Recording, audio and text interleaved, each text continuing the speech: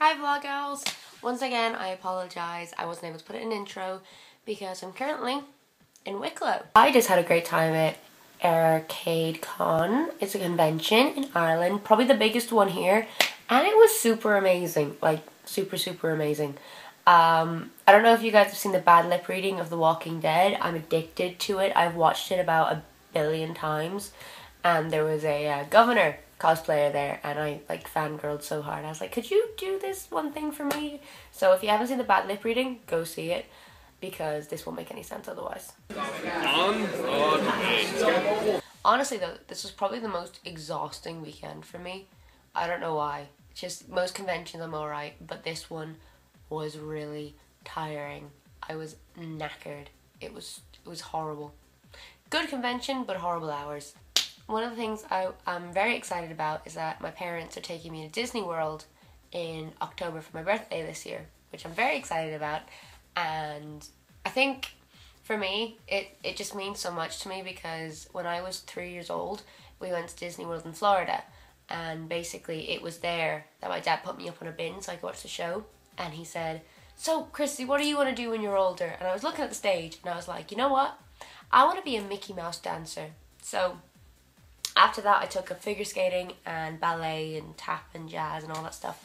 So I started getting into dance, and then I gave up skating because the ice rink burnt down, and that started up again later on in life. I still skate now, but dancing I wanted to do until I was about 9, I think. And then I thought, you know what, dancing, not gonna work. You get more money as a veterinarian. And at that point, I don't know why, but when I was 10 years old, I thought, when I'm older, I need money. So I want to do a job that gets me good money. And I wanted to be a veterinarian then until I was about 14, when my grandfather gave me work experience in a vet's. And as much fun-ish as that was, it's not for me.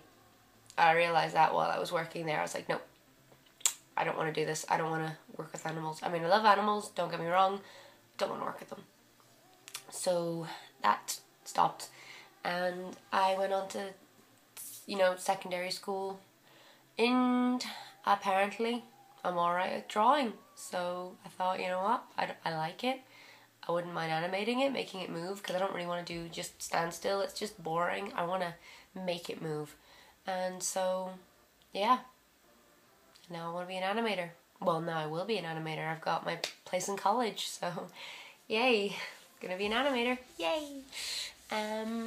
So, yeah. That's my story. And I hope to hear the rest of the Vlog Out community stories. So, until next Tuesday.